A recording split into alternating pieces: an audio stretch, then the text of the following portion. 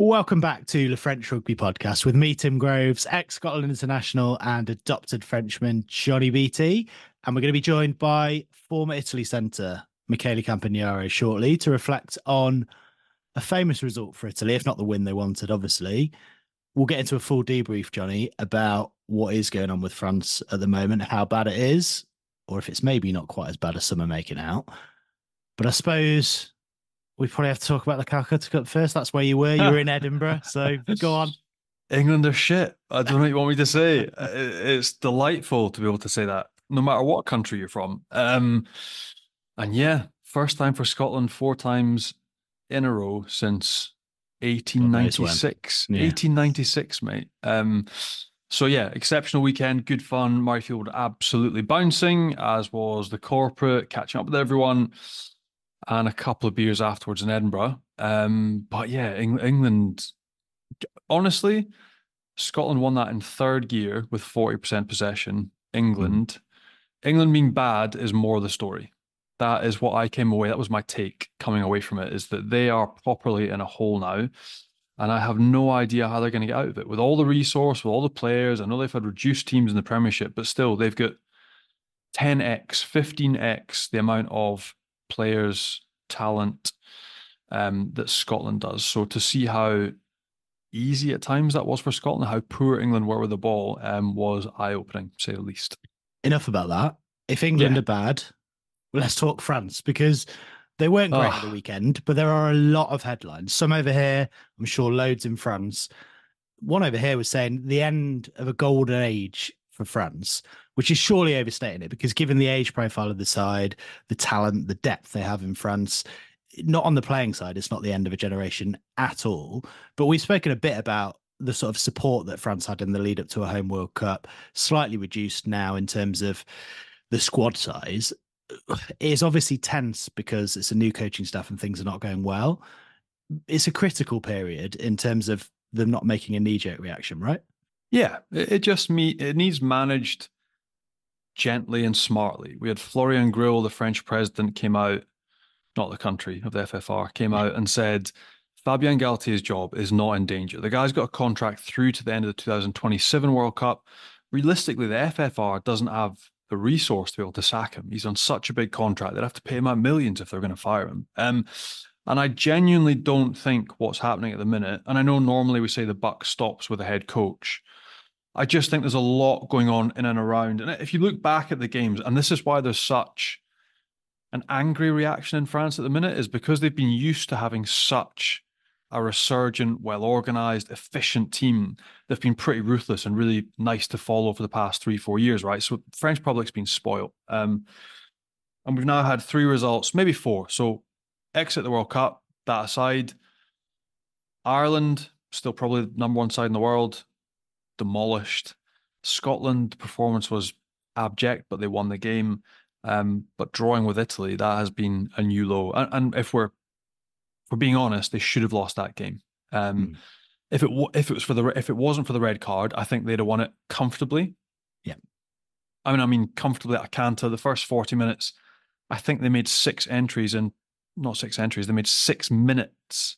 They had Yeah. 6 minutes camped inside red zone, and they just couldn't convert. And I think with all the sort of hysteria, everything blowing around, all the media noise, it's weird. The players to me look like they've kind of gone away from a little bit what I know as Fabien Galtier's strengths, which are amazing starter plays, getting you over the gain line, and then working as a team to finish those things and then nail opportunities. It almost looks like in the chaos and the noise and the sort of stadium that's obviously expectant, it's almost one-off problem fixing. They're all like serial by, go and get over the gain line. Then the ball pops out, somebody else, go and go. Like there's no, normally it's you're off nine. There's a certain point that you attack that I know from working with Fabian. There's a certain area, or there's an option of a pop pass.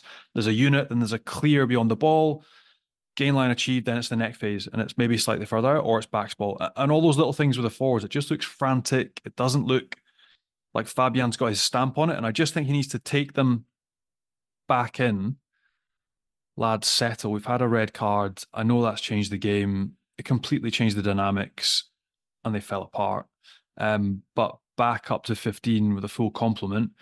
you can also remember we spoke about it last week. Like they're missing 8 of their best players. That isn't the same of any of the other Six Nations teams at the minute. So you got, for different reasons, you got Dupont who's in Vancouver, you got Intermac, you got Aldrit, you got Thibaut Flamand, you got Miafu, you got Jalanche, you got Marchand working his way back. So you've got what 5/8 of the pack, and your starting 9-10 aren't there.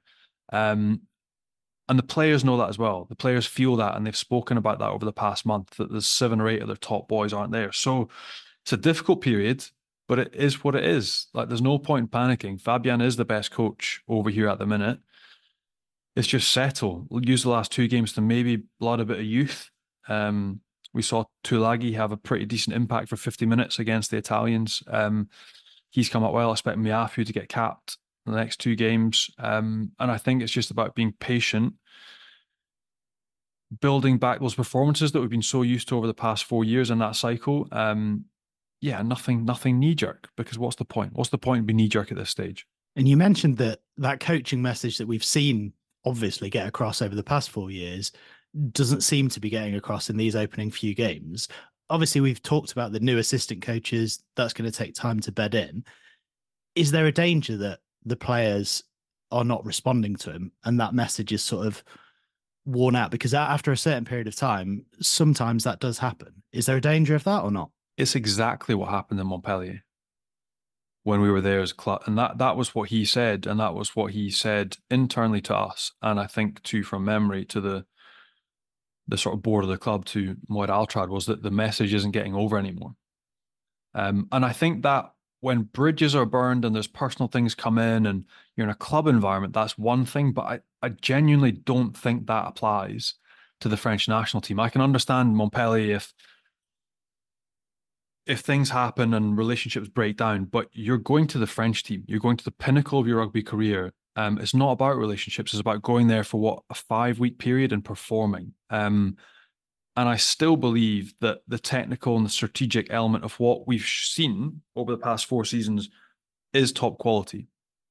And he has, I mean, you think that opening game against the All Blacks, they've demolished some of the top tier of world rugby in the past 4 years. They've beaten everybody. So yeah, there's a danger of, again, being knee-jerk and saying, well, it needs change. I don't think it does. And I don't think that the players would throw Fabian under the bus either, because I think they've known that they've been part of something very, very special. And that the French side, if you speak to a Mathieu Bastro or a Shuli or any of these boys that were part of it during the difficult years, they were extremely envious and have been very, very jealous of this French side over the past 3-4 seasons. So yeah, look, I don't think we're at a stage where that will happen. And I think the players understand how lucky they are to be working with a coach of Fabian's quality. But I do think they need some sort of internal reset, not a reset, but I think it's just going to take time for the players to come back from injury, who are the leaders, and for whatever it's going to be line out, wherever it's going to be multi-phase, start plays, all these things to click back into place for them to find the level that we've been used to seeing. So yeah, I think that's going to be patience. It's going to be hard for the players because they're not patient. They just want to get out and perform. But I think for French rugby public, for media, and for supporters, it's going to take, 5 to 10 games before we see them back at the level that we're all hoping for, I'd say. And from the evidence you've seen on the pitch, you don't see cause for concern that he might have lost the dressing room? No, I don't think it's a dressing room thing. There's a difference, and I saw it was Bernard Jackman, friend of the show, speaking with Jim and Hoggy. He was saying that, and I think there'll be tension between Fabian and French media. That's one thing, but I think internally, in terms of performance and the squad and the hands-on of what you're going out and producing, that doesn't affect that. Just because there's a bit of ruffled feathers and people are starting to get prickly in the press doesn't mean that players are going to start turning their heads or being like, oh, this guy's terrible. They know. They know what they've achieved. They know how good this guy. You got to think back to like record score Twickenham. How long ago was that? Less than a year, yeah. I mean, they stuck 50 plus on England last year at Twickenham.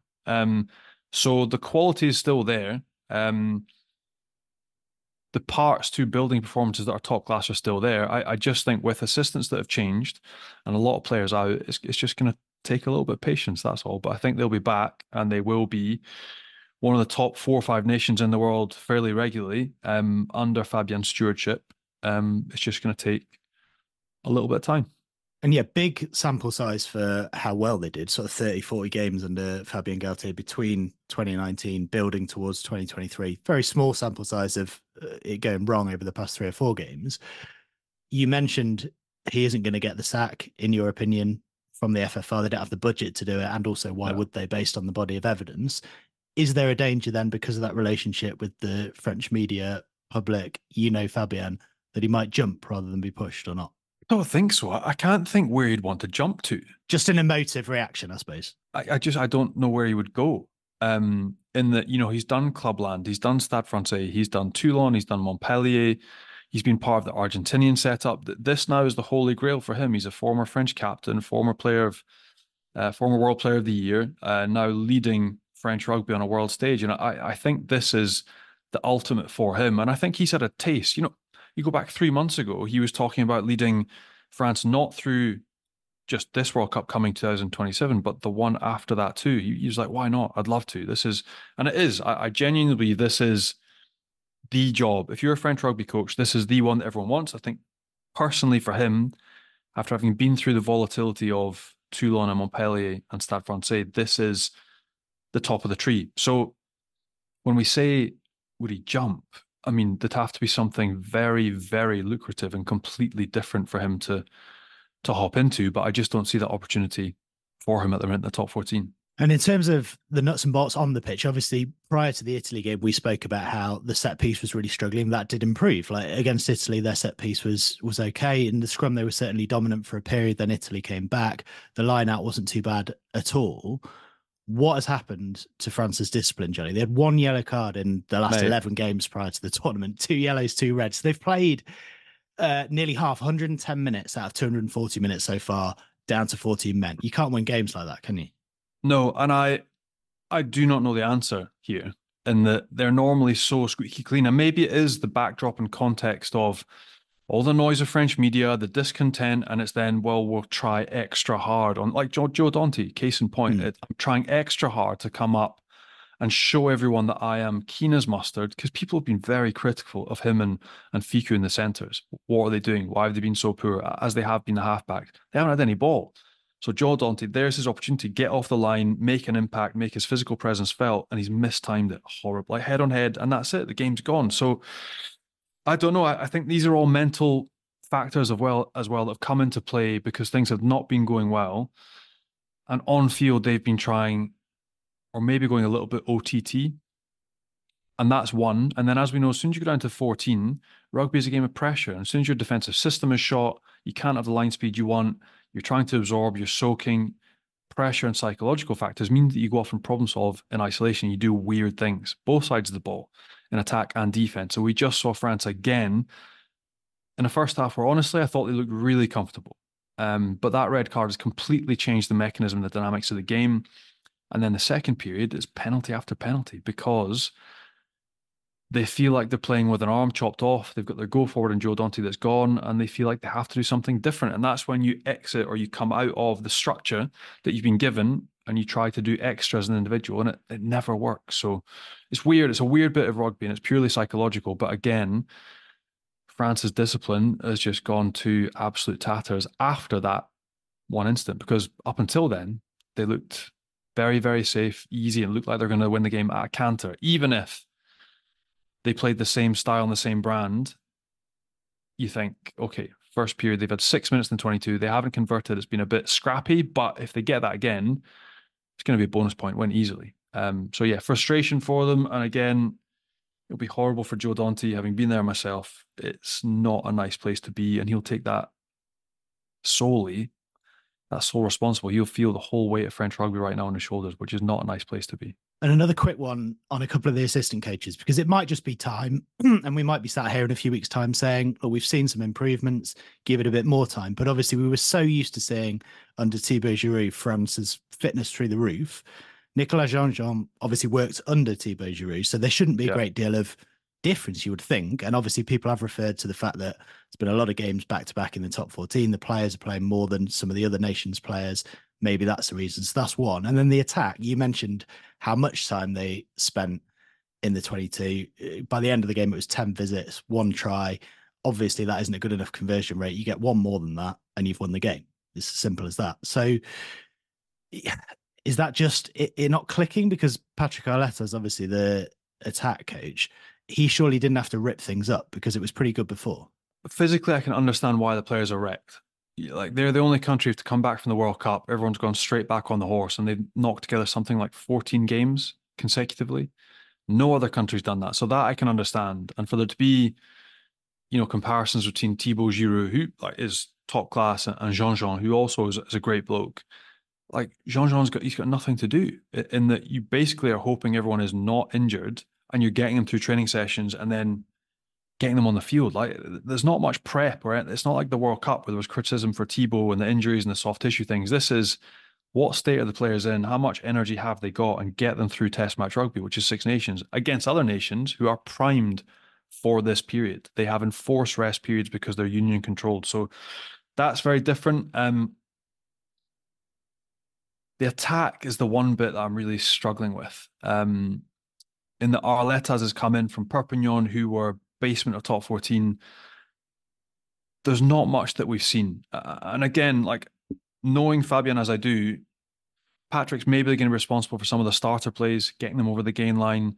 But then once you get into multi-phase, the templates and how they want to play, I'm assuming are completely the same. The three quarters will go off and have their specialist training during the week with Patrick and Fabian. But I mean, how much influence is he meant to have? Again, the first few games, no lineouts won, no ball, no nothing. This game, it was almost like everybody, irrespective of starter plays or what was going on, it was like hot potato. It was just get me the ball. I want to carry. I want to get on the front foot by myself.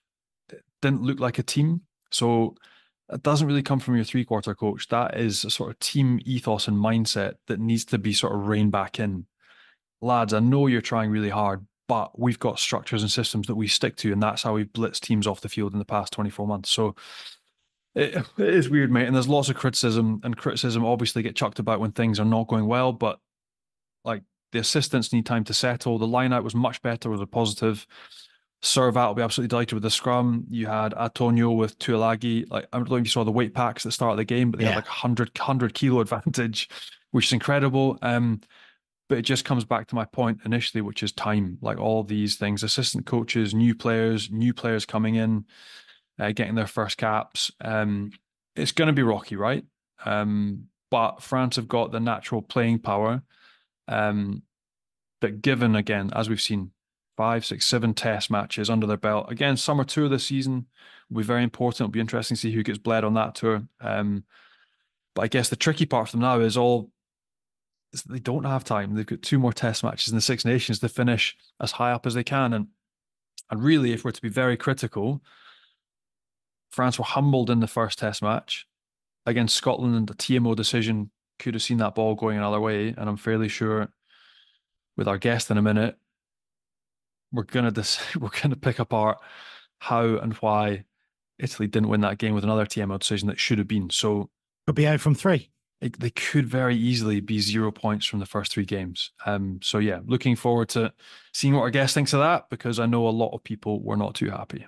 Let's get an Italian perspective on that famous result in Lille now then, and we can have a chat with friend of the show and your neighbour, Johnny, former Italy centre Michele Campagnaro joins us. How you doing? Very good, thank you. Thank you for having me back.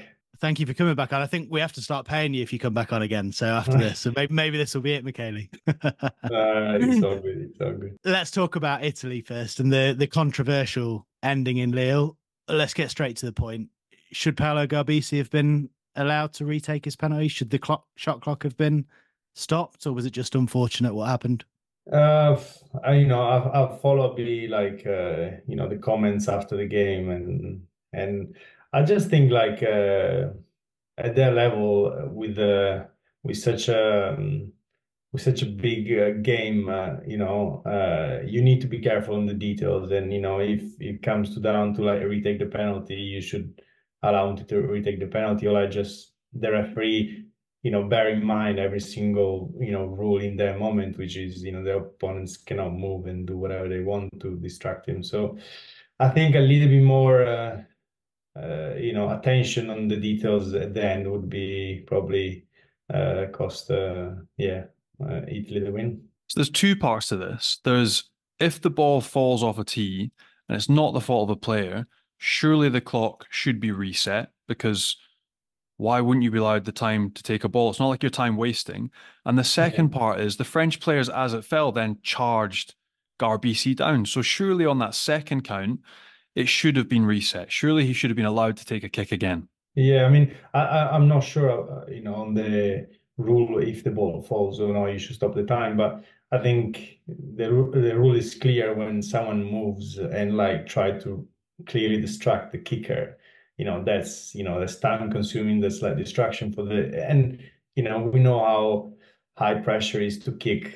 To kick penalties, and especially in such a crucial time, a crucial game, like you can't allow the opposition to really mess with the kicker head, and I think that's what really happened there. And I know that Paulo is taking his responsibility and already said after the game like he doesn't want these kind of like comments to be an excuse for him, but I think you should definitely have to retake a penalty there.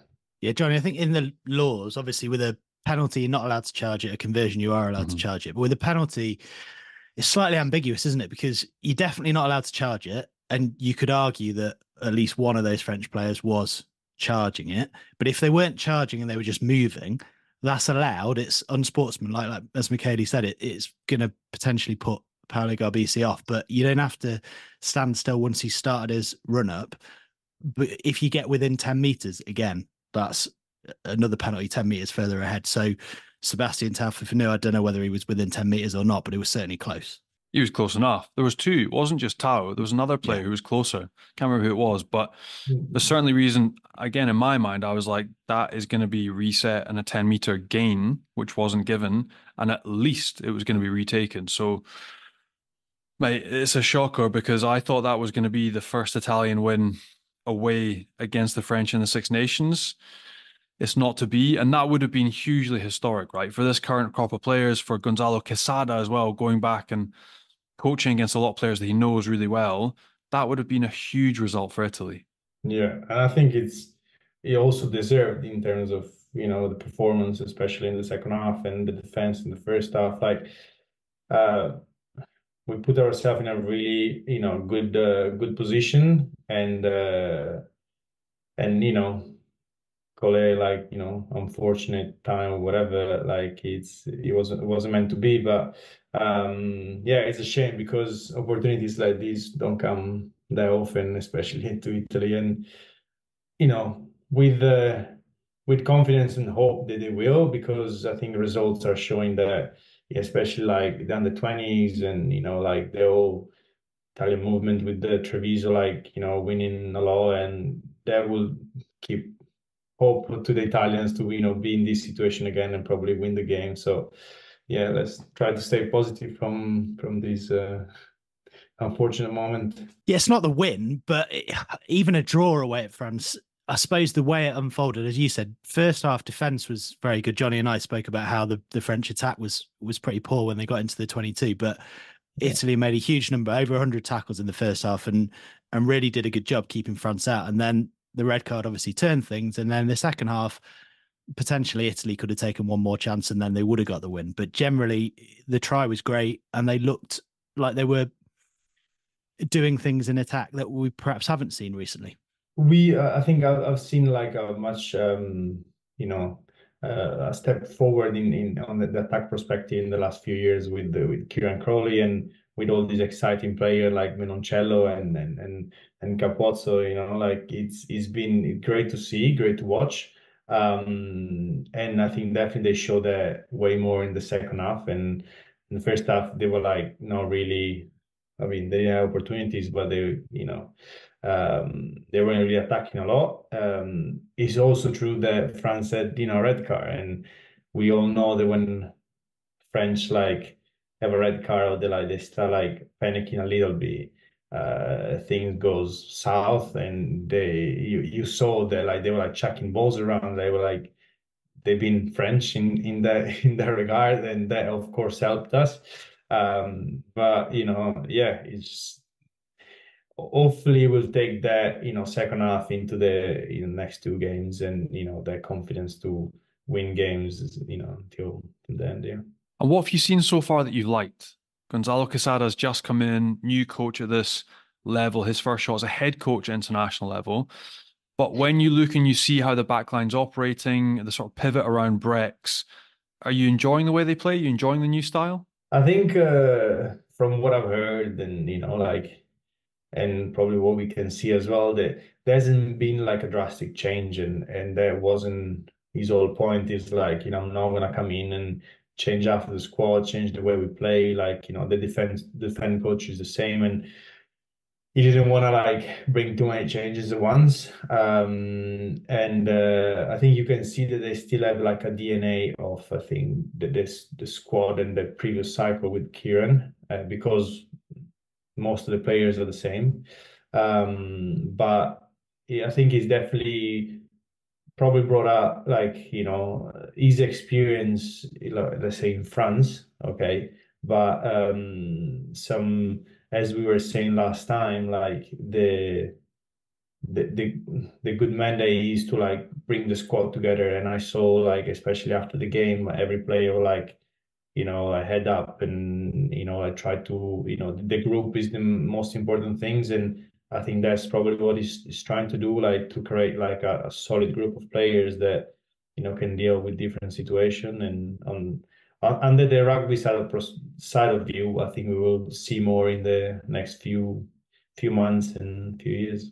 And when we spoke at the World Cup, I think it was between the unfortunately the hammering by the All Blacks and the hammering by France. But Yeah. one of the main criticisms that we all sort of discussed and was very much evident to anyone watching really was that Italy had developed this good attacking style, but they used it from too deep. They played too much rugby in their own half and in their own 22 at times. So have you seen evidence that that is not happening under Gonzalo Quesada as we expected? And also in the lead up to this France game, he made a big point, and Johnny referenced it there. I mean, not many teams have humans of the size of Pasola Tuolangi and Willie Antonio, but the Italy side was very much smaller and lighter. So therefore you have to be smart tactically, do you? No, yeah, for sure. I think, as we were saying, like, last time, for sure, they're probably kicking a bit more and, be more strategic under the point of view. We saw what happened with Tommaso Allan not being, in the squad, and that changed probably a bit, like putting Paolo back in, as the main guy with the tactical choices. And he's a guy that is very good, ball in hand, but he's also a really good kicker. And I think, I don't know a lot of Pagerello, the number 9, but I think he's also like a pretty good strategic player, which is very, helpful if he puts you in the right part of the field to play. So yeah, I think going forward, you do need, this kind of player, this kind of tactic, for sure. Do you know what's got me thinking this game and looking back at the World Cup? It's, have France gone backwards, or have Italy moved? I can't get my head around. Have Italy improved lots, or were France just very poor and they got a red card? What do you Yeah. think? Like, I think Italy is improving, and that's like a fact also. You saw the world ranking, like, it's not that, oh, we had a good performance. I think over the last 2 years, yes, we had like pretty bad games in the World Cup, because I don't know, like, of course they were great. France and All Blacks were great. But also there was like a change of cycle, like probably people were in the right space. But overall, I think performance-wise, we've been way more competitive. Um, and I think it's been 11 years since we were like in the first 10 of the world ranking. So that's already showing you that we're progressing. So I think we are progressing, but France is definitely like not the same level. And I don't know if it's because Gaultier has been there for too long now, or like if, because I said it from the start of the championship, like France without Dupont and Tamac is not France. And even though like they're such a great players, and it's a great like top 14 is a great league and everything. Like, those two like change the whole squad, and I think there's no other teams where you can see that so much as you can see when 9 and 10 of France they're not playing. Another guy that you mentioned a moment ago was Tommy Allen, and he's gone Yeah, back to club. I'm not sure if you saw the try he was involved in at the weekend, like an absolute screamer. So he seems to be back and happy and on form, but he's stepped away from the Italian setup. I'm wondering if you spoke to him and if it was just a case of like that blend of mental and physical exhaustion and being away from family, or what it was that took him to sort of pull himself back a little bit from Italian involvement. yeah. I think like I sent him a message a few days ago. I said, look, man, let's catch up soon, and I meant to call in this week because I just want to let him be like process, stay with the family. But yeah, I think honestly, you see more and more in rugby where like, it's more common, but it's more normal to have like, problems, or like to have more like not being always perfect, not be always like wanting to play for your country and putting maybe family first. And I think that was his case. Of course, I think he was a lot like physically, mentally for the last couple of years, but also, he moved club. He was away with the World Cup, and then he has a little kid and his wife. Like it's when you have no family around, and we can see Abby as well. Like when you have no family around, and it's a lot for the partners, and it's a lot, I think, also for the players. To deal, all these things, all these emotion, all these problems by themselves. So hopefully like he will come back soon, and stronger than before. And with Tommy not there, you mentioned Paolo Garbisi steps up. He has more of a prominent role in terms of running the game. It also changes selection in other areas of the field. In your opposition in centre, you Yeah, had Menoncello and Brex sort of developing a partnership, and then all of a sudden they went with yeah. Mori and Brex and shifted Menoncello out to the wing. So what is your view on what the best sort of Italian lineup is in the backs? I think, and you can see that like a lot of coaches have this mentality. Like sometimes it's not really who's my two best centers, who's like my best backs, who's my like uh, my best backs that I can put on the pitch. And in this case, I think that what came down to like Menoncello is you put him 12, 13 wing, is probably the best, with Capozzo, Italian player. Uh, so with Mori, I think having like a very good season in with Bayonne, and like I think he missed be like chances in with Italy. You look at the squad, and yeah, is a bit of a change for Brex, but again, like the way that they play, I think for Brex doesn't matter if you're 13 or 12, like under the attack point of view, like he's kind of like second second playmaker, and he is leading the defense on the 13, so that's not a big change for, I think, for them. And yeah. And on Menoncello, you mentioned there he's Ange Capozzo takes the headlines, and understandably so, brilliant player. But a lot of hype is building around Tommaso Menoncello. How Yeah. strong is he? Apparently, he lifts as much as some of the forwards. And is it not Yeah. best to get him in a position where he can get his hands on the ball a bit more? I mean, yeah, like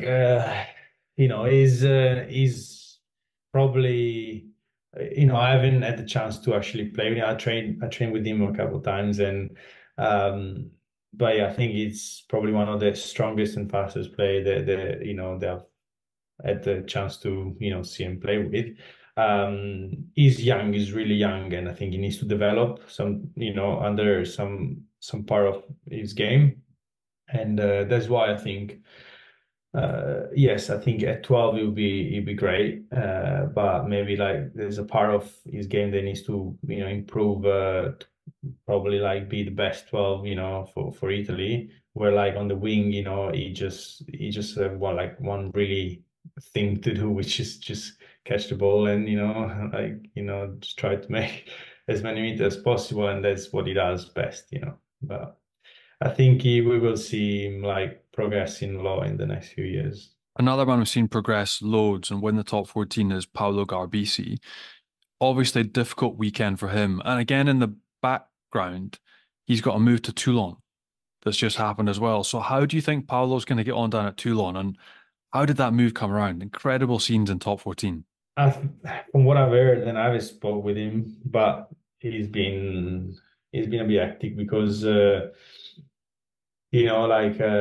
club didn't really communicate very well with him, and he just left like that, and he was pretty upset that after like going there and winning the league after so many years and all these kind of things, there was like so little empathy over his his transfer. So definitely that plays a bit on his mind, but I think in Toulon he's gonna find like more like Sergio and then Andrea Masi as coaches, and he's still like he still is like a very good player, which is very rare to have like someone that can cover 10 and 12 the way they does. And hopefully we'll see him progressing even more there with Toulon. Yeah, Paolo said it publicly, didn't he, Johnny? Montpellier didn't say anything at all to him, and after you've led them to a top 14 title, that is odd, but Montpellier, that's them all over it to a certain extent, I guess. I mean, yes and no. I mean, the backroom staff, like the coaches are completely. All it takes is a coach to put an arm around them, or like say, this is what we're thinking, or have a word, or. But if none of the staff, who to be fair, have all just arrived as well, so Yeah. it's quite a strange situation for them. But if nobody from the sporting side of the staff, none of the coaches, and none of the backroom staff, nobody in who's organising contracts or doing recruitment, Philippe Saint-André's obviously just left as well. So, but the fact that nobody takes the time to have that base level of respect for the player and outline what they're thinking, the views of the clubs, a potential change. You've obviously got Chris Tolofua has come the other way.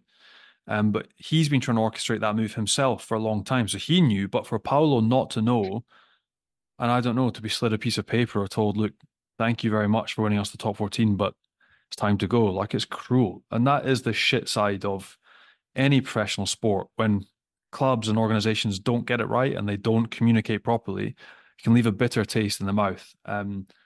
So I just hope with it. And again, short term, he'll be like, what the fuck? But I hope that long term, he'll look back philosophically and just remember the good times he had winning titles with the club and performing, because when he did, he was absolutely phenomenal and he's a great guy. A lot to do with agents and the power they have involved in this as well, but that's probably a long story for another day, Johnny. But strange the way it's unfolded, but there are worse places to end up for Paolo than Toulon, and I'm sure he will do very well there. He'll be absolutely fine. Basta will put his arm around him. He'll be absolutely fine. Mate, another man, again, we're talking about unhappy Italians. This is not a good theme. Another Franco-Italian who wasn't happy at the weekend was Ange Capuazzo. I'm not sure if you saw his comments after the game that he wasn't happy with the whistling, with the lack of respect from the French rugby public, and it wasn't a good representation of France. Now, he's French, essentially, born in Grenoble, so he can say it. And I'm wondering, you watching the game, watching it unfold, you must have been thinking the same thing. The amount of whistles, and I couldn't decide if that was aimed at Italians and kickers, or it was aimed at the French and their own side being poor during the game. What did you make of it? So really, like sometimes I don't know, you wonder why they whistling, or you wonder to whom. But I think that's what French like to do, like complain, and like try to try to like distract. And we saw that like it's the only country in the world that like when you're kicking that people like banging and whistling, like there's no respect under their point of view. But I don't know if it's just because it's a cultural thing that they've been raised like that, and that's normal, and that's what they do. But yeah, coming from Anja, I think it's definitely he's not good, because he's technically French because he lived all his life here. So yeah, he's not great. I don't think he's the right way to do it, and you always need to show respect, if it's not the stadium, the social media doesn't matter. Just like, you know, we human beings try to give you the best match and rugby possible. So, you know, you don't have to just bring everybody down, I guess. Well, that's enough negativity, Johnny. Enough. Sorry, I'm sorry. You mentioned the under-20s, Michele, and Johnny gave the Italy under-20s the meter moment of the week a couple of weeks ago when they so nearly beat Ireland away. Yeah. And now they did beat France for the first time in their history. They are looking really good. There's a massive 6'4" winger. Marco Scalabrini looks pretty good. He looks like he's almost made for senior rugby already. And then obviously it's more difficult in the front row. But that scrum at Italy under 20 level, that must make all of Italy sort of think, well, pretty soon we're going to have a set piece that is going to be more than competitive at senior level. But it is difficult to make that step up. So how soon do you think we're going to see some of those guys involved in the senior side? Look, I think Italy always had a decent scrum. Like one of the the prop were like the only back in the day the only guys that were like getting contracts, you know, overseas, and I don't know why, because you know he's a very weird.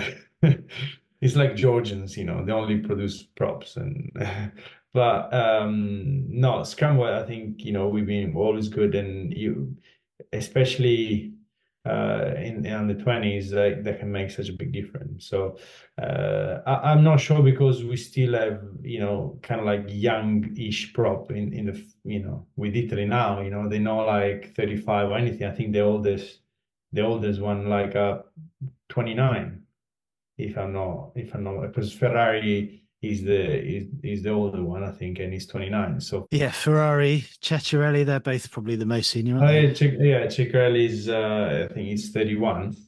Mm. So you're still like a young, and the second half they, you know, they pretty dominated the French French scrum as well. So I think he's gonna be a really competitive role for sure. But yeah, I hope that, you know, they will keep producing these young guys that will raise the bar for the whole squad. The thing I've enjoyed most has been Nessun Dorma. I'm not sure if you've seen it, but Yes. have you seen the youngster singing after match for the under 20s? He was Like, good. he's amazing. I'm But like, watching it, what? I'm like, surely that could become the Italian side's unofficial anthem that gets sung in every single stadium. It'd be amazing if that was sung. But how good was that young guy? Ireland have two anthems as well. They have Ireland's call. Can't we have the Italian anthem and There then you Nessun go. Dorma afterwards?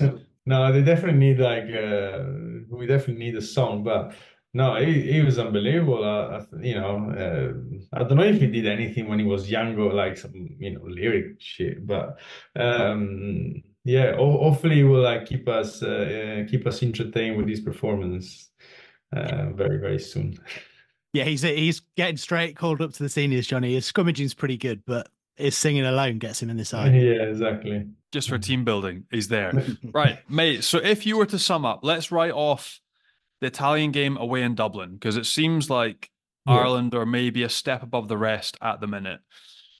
Say you're probably quite happy with the performance against England, happy with the performance against France.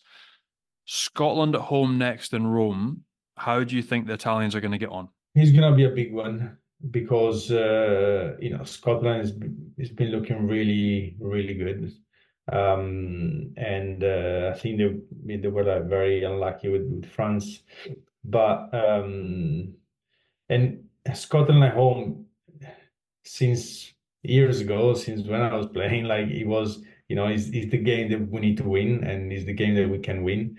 And you know, every year was the same. Every 2 years the same thing. So especially after this weekend, the boys are gonna be like pumped and very positive for it. But Scotland is looking really good, so definitely gonna hopefully be a tight game. And you know, if they come down to one kick in the end, I hope the referee will keep an eye on the opposition. But I back Italy. I back Italy to, you know, ruin the Scotland dream to, you know, win a six. Scotland at home and Wales away. I mean, we could be talking about the The 50-50 volume Six there. Nations, 2 wins, a draw. Like, you never Uh, know. you never know. You never know. But Nah, also need to be realistic. It's gonna be hard on.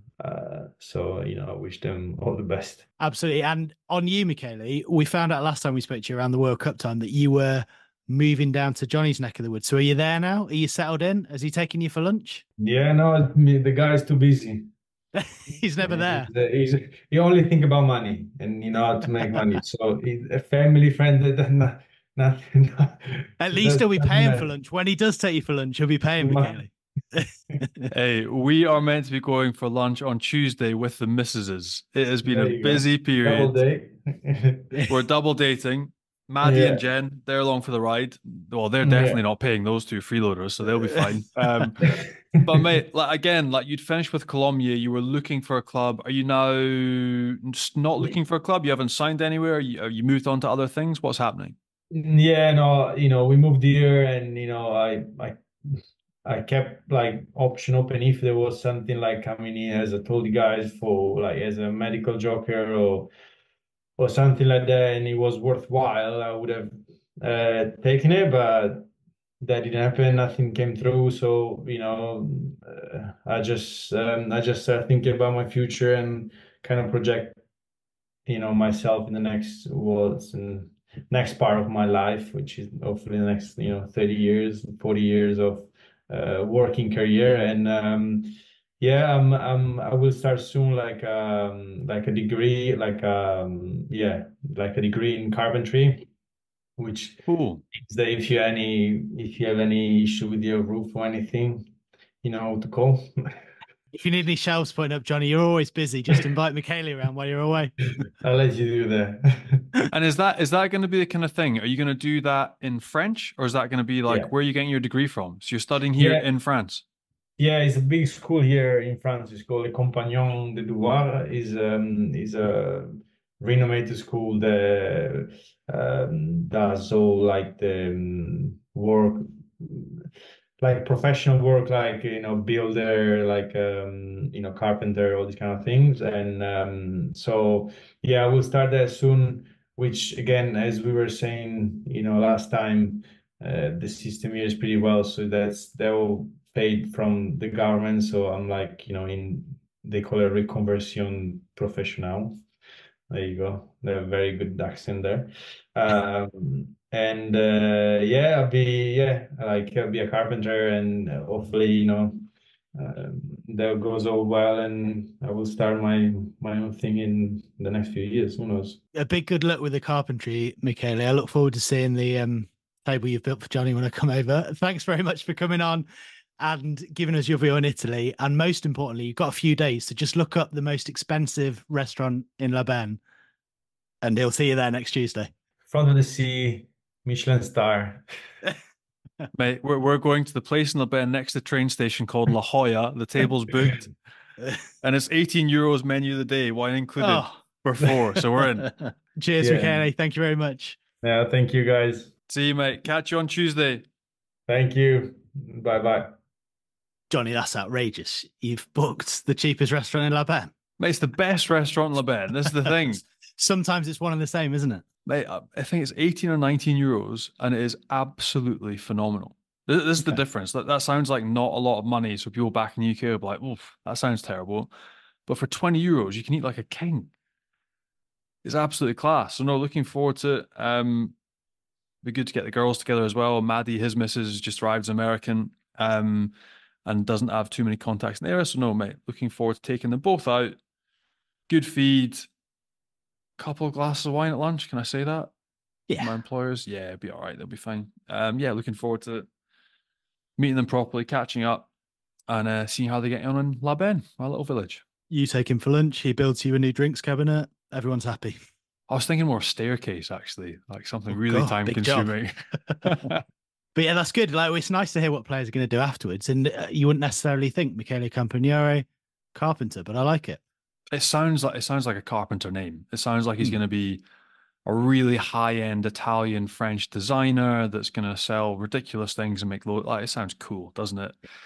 Like John Beatty carpenter doesn't sound cool, whereas Campagnaro Italian carpentry sounds pretty cool. You're putting up shelves and he's building sculptures, yeah. Mate, I'll be lucky if I can get those shelves up. Yeah, I'm absolutely useless. Whereas he's clearly very, very talented. And it was always interesting to hear Michele's thoughts on Italy. And we did speak to him at the World Cup. And he said what we all said in terms of them playing from deep, playing too much rugby. And as he said, Gonzalo Quesada hasn't changed too much drastically, but he has got them playing in a more sort of structured way as we thought he would. Yeah, I thought under Crowley they were kind of structured anyway. That their backline looks it's really weird because they're one of the sides in this comp that looks comfortable on ball. Like England don't look like they know what they're doing with the ball. France kind of look a bit alien at the minute, whereas Italy actually look quite settled and look quite decent with ball in hand. So they've been good to follow. Yes, they played from too deep under Crowley and they were exhausted, whereas now they're a sort of different proposition. If they can keep that ball in hand, the attitude and the way they play together, and then be a bit more pragmatic in their own third, they're dangerous. And that's where the weird thing is for Scotland, right? They've got Scotland next up. Scotland have just beaten. But as I said earlier, I think that's a really poor England side. So Scotland, Italy, I think that's going to be quite a tight one in Rome in a couple of weeks' time. Right, we'll have a little look at the top 14 shortly and maybe speak a bit about where France go from here selection-wise with the players coming back shortly. But first, we should find out what your meter moment of the week is, Johnny. It wasn't France. Everyone's eyes were on the Six Nations, but I caught some top 14 action back up. I'm not sure if you saw the Parisian Derby, but it's been absolutely everywhere on social media. Penny Dakawanga, hadn't seen much from play before, but a second half try from his own goal line, from behind his own goal line, and he went the length. Absolutely ridiculous. They call him Flash, don't they, Johnny? And that's why. Oh, he's so flash. He couldn't be any more flash. It was on the 65th minute as well. By that time, I'm about ready for the game to end. But Fijian speed, flair, you can only really stand back and applaud. He gathers the ball that's grubbered through. He skins one him off in the dead ball area, chips over everyone in the defensive line outside his own 22, regathers and goes the distance and made it look horribly easy. And we talk about a show and rugby being a spectacle. We want more of it. And to do it in the Parisian Derby makes it even more special. Top class. So that was, by a distance, our meter moment of the weekend. There's the pace. There's the little juggle with the hands, the skill there. All of it. You mentioned the carpet that is Racing's arena. So that's the best place to do it as well, in the sort of spaceship with all the eyes on you. But it's the audacity to do it, isn't it? To sort of run crossfield in your in-goal area, then chip from inside your own 22. Like it's the boldness. But it's also, this is why I love the top 14. You wouldn't see that in the URC. You wouldn't see that in the Premiership because you'd get in trouble. Like you wouldn't even be allowed to try it because a coach would be trying to tell you to be pragmatic or kick out your own. You imagine one of Steve Borthwick's players trying to do that for England. They'd never see the jersey again. But that is what you get in the top 14. A little bit of magic, a little bit of creativity, the audacity to try. And if it doesn't come off, it doesn't come off. But it did. And it was an absolute worldie. And that's probably the try of the season. Wrapped up already. Oh, it was absolutely beautiful. So that's why I love the top 14, because you get things like that. So good. There we go. That was Johnny's meter moment of the week. And Meter is the world's #1 wireless meat thermometer, recently making over 20 million cooks better with their game-changing app and completely wireless Bluetooth meat probe. You can use it on a barbecue, in the oven, or in a pan, and you can get your hands on one at meter.com. Plus, you can get 10% off any full price item. All you have to do is enter the code FrenchPod10 at checkout. That's FrenchPod10, and you get 10% off any full price item at meter.com. Right, quick one. We mentioned some players coming back for France and a lot of injuries. We'll probably talk more about it next week. Manny Miafu and Thibaut Flamand are back training and in contention for Toulouse this weekend. Mm-hmm. So do you think one or both of them could be playing in round 4 for France? Yeah, I think both, mate. I reckon it's been a tough old gig for Cameron Walkie. I see Thibaut Flamand coming back in as soon as possible. He brings that athleticism mixed with power. Also, good line-out option. Manny Miafu, I think they want to get him capped as soon as possible. And I know Pozzolo has done a wonderful job, but it might mean that Romain Tau drops out completely and you have 2 big trucks at 5, or you bring Pozzolo back onto the bench. But I'd love to see both those boys from Toulouse coming back into the setup. And for Manny to get his first cap would be pretty special. Yeah, 100%. And then obviously Jonathan Danty is going to be banned. So who comes in for him? Nicolas Deporter, or who else is standing in the wings? I reckon you're probably more likely, again, with the squad they've got, see Moefana shift back into the centre and then have a Biarré on the bench on the wing. Then you've got somebody shifting up like Deporter probably to 24th, 25th man, which sucks. It's always a horrible position to be in. But again, it might be if Fabien wants to roll the dice and see a bit more of youth. There's a boy or Gaetan, like either one of those centres, you can bring in and give them a cap and see what they've got. And that's kind of what French Rugby Public's calling for as well. And I guess the other position is standoff. Now that Mathieu Jalibert is injured, it's who starts there. If you're looking for continuity, you probably just shift Thomas Ramos into the 10 jersey. Gilbert was initially in the squad, hasn't played. Hastoy was dropped out altogether. But if you're looking for the surest thing, Hastoy would be the man that played in the last World Cup. So it's going to be an interesting choice there for Fabien. Does he bring Ramos up to 10, then shift his backfield and put somebody else to fullback? So yeah, I'll be interested to see how they train together next week and what side they put together for round 4. And if you did shift Ramos to 10, it's not immediately obvious who starts at fullback anymore. Lebel obviously shifted there during the game, but he wouldn't necessarily be picked to start there. Do you know who I reckon has been the best fullback in France for the past 3 seasons? Brice Dulin. Well, yeah. I know he's old as I am.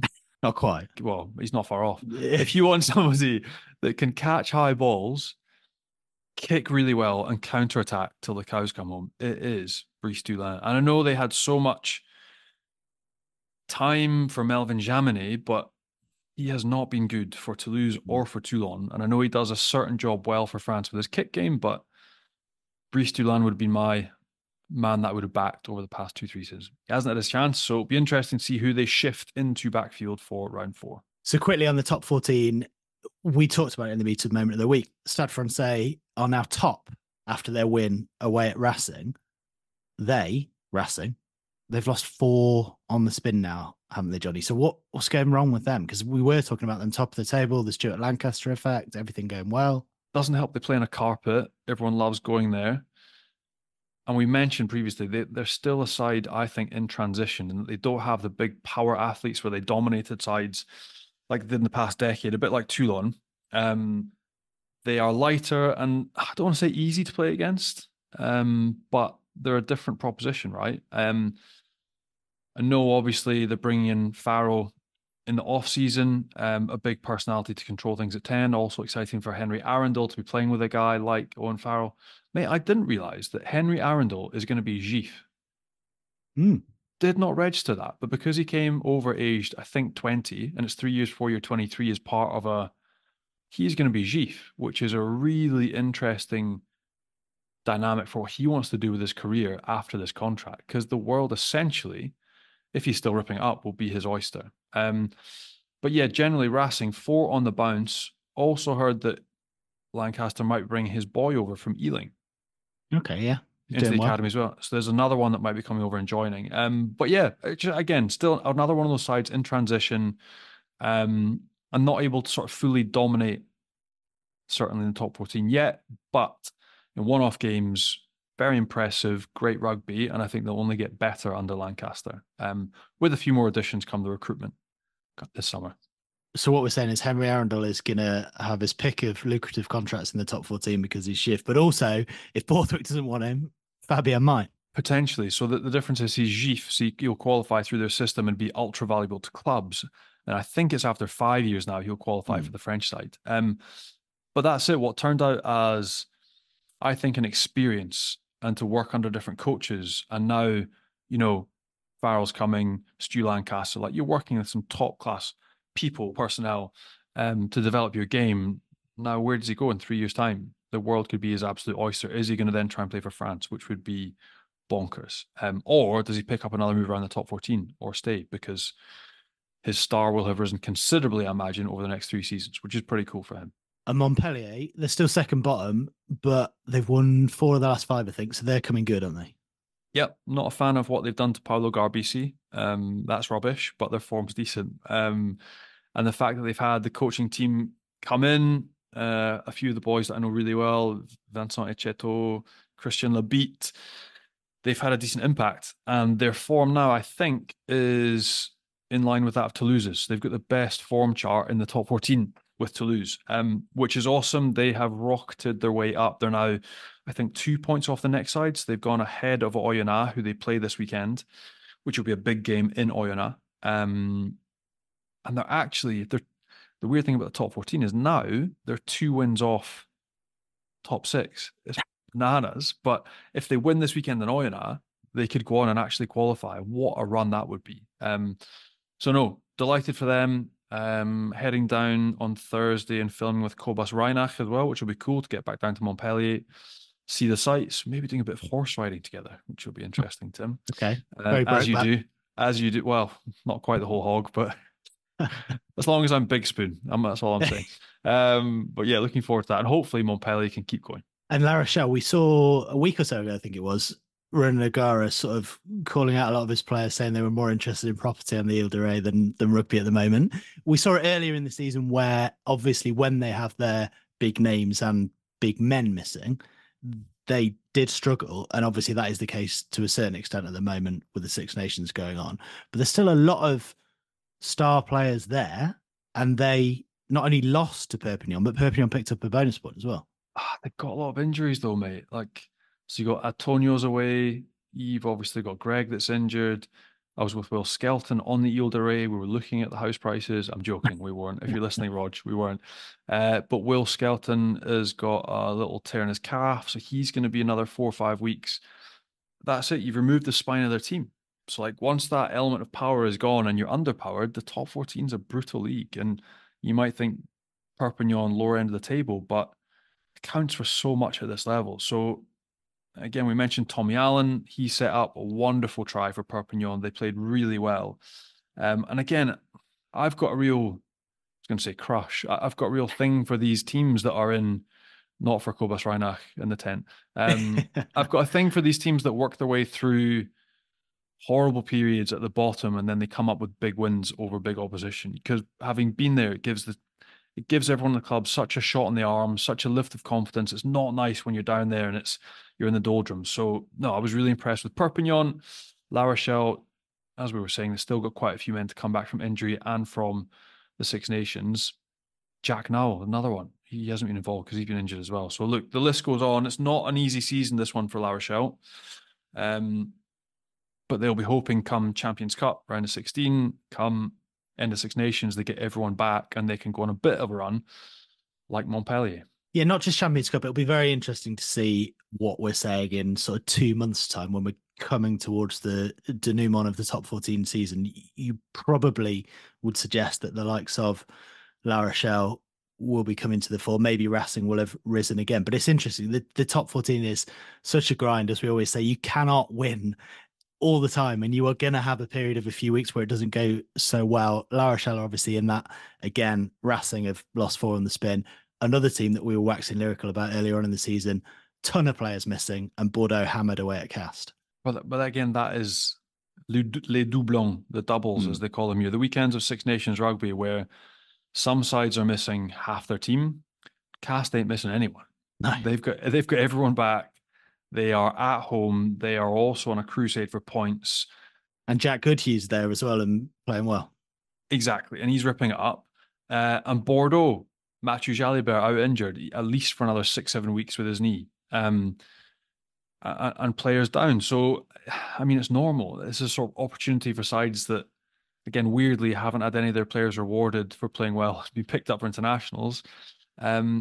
To try and get some points and gain some ground back on the big dogs, back on your Toulouses, back on your La Rochelles, back on your Bordeaux's. And again, I've also got a soft spot for Cass, so I was delighted to see them do one over Bordeaux. And Fallow Week in the Six Nations again this weekend, but the top 14's there, so what's taking your fancy? Well, you still got the list of 19 players that have been les privilégiés, as they're called in France, the privileged ones that are exempt. What's that? Wrapped in cotton wool, exempt from top 14 games. So you've got quite a few players. And again, the bulk are La Rochelle and Toulouse. But this weekend, you've got a few awesome derbies. You've got Toulouse against Cast, Bordeaux Racing, Bayonne against Lyon. Again, that's another in the next 2 weekends, you've got loads of these sides that are going to be duking it out and playing against each other in the sort of bottom six. So we'll know a lot more about the table come the next 2 rounds. Oyonnax Montpellier, that is huge for the survival of Oyonnax. And also, if Montpellier really want to push on and try and make top six, that's a big one for them. And La Rochelle Clermont. Clermont, who lost at home to Toulouse last weekend, they go back on the road. They're back up next to the Ile de Ré. They'll maybe be checking out the house prices as well. But that should be a cracker of a game. So loads going on, some big fixtures this weekend, and mate, it doesn't slow down. That's the thing, is who can survive the Six Nations period and pick up points. And you've had your ear to the ground in the airports and the cafes and the Murrayfield. Heard any rumours or not? Mate, there's a few. There's quite a few at the minute. You got Stu McCloskey, a couple to buy on. So Stu McCloskey from Ulster to buy on. Danny Kerr, who is probably going to pick up his 100th cap in the next couple of weekends. He's been linked to Bayonne and to Perpignan. He's got his choice of clubs there. Hugh Jones, who's close to sealing his deal with Glasgow, potentially to Montpellier. Kerwin Bosch, Montpellier as well. Chris Tolafu obviously went from Toulon to Montpellier last week. Furbank, another one that didn't have his best game for England, but he's been linked to quite a few clubs over in France. So, mate, it never, ever ends. And I think we're going to see more and more. Again, the other one we didn't talk about last week, officially announced, was Big Courtney Laws till 2026. So he's been announced to Brive. So good signing video as well. Did you see that with his kids? I didn't see it, but it's a nice way to finish, isn't it? Like one club man, clean break, Brive. He's got a few years. And they'll be delighted to have him as well. Like they were trying to get, I won't mention, a couple of old mates out their contracts back home in the UK, but it didn't go through. So they'll be delighted to have got somebody that can play that hybrid role, back row, second row, can be a leader, and won't mind rolling his sleeves up. So great move for him at the end of career. A nice one for his family. Thanks, Johnny. Big thanks to Michele Campagnaro for joining us. And thanks to all you guys for listening. Make sure you hit subscribe, leave us a nice review if you can. Check us out on Rugby Pass and on YouTube. And we'll be back with another episode next week. Au revoir, Johnny. See you, mate.